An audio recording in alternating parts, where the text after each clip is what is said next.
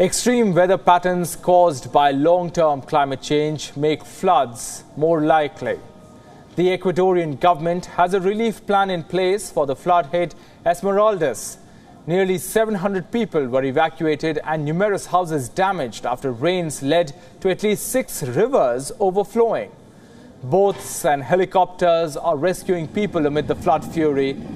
There are reports of a landslide, but no fatalities or injuries have been reported so far. Authorities have not released figures on damage to homes and property.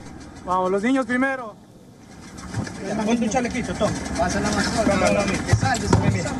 A los niños, mande a los niños primero. After scouting over the area in a military helicopter, the Ecuadorian president said that at least 21 schools were being assessed. He also said that those affected would receive financial aid. We are already doing the evaluation of the damages in the schools, which is approximately 21. Along with the Housing Ministry, we'll evaluate the damaged houses. And along with the Ministry of Social Inclusion, we are already activating the disaster bond for $260 per family.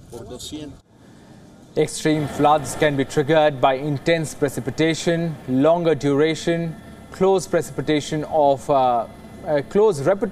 precipitations, or a combination of these. Ecuador faces a variety of climate change risks associated with changes in temperature and precipitation, as well as possible alterations to ocean currents.